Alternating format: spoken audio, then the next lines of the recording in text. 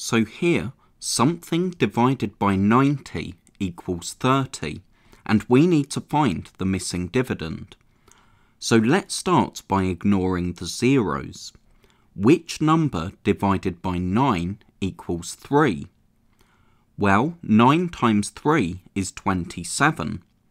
But now we need to look at the zeros.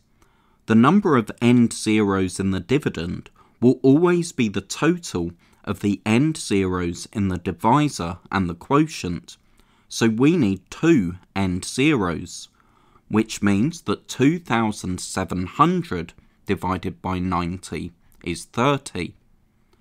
Now we could have solved this by using the inverse operation.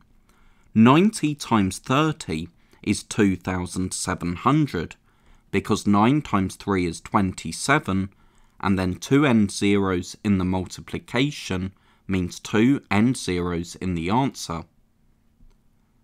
So which number divided by 40 equals 700? Well, 28 divided by 4 is 7, so there we have the first digits in the number.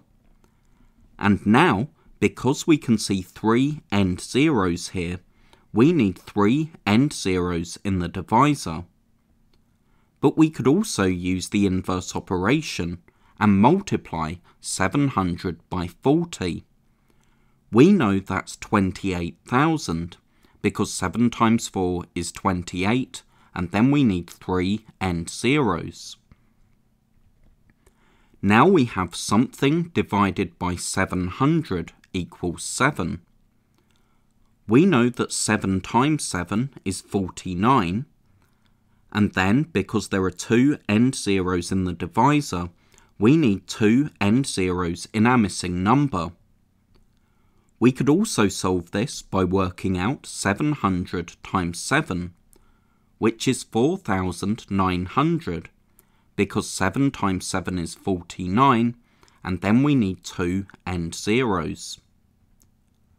So which number divided by 600 equals 50?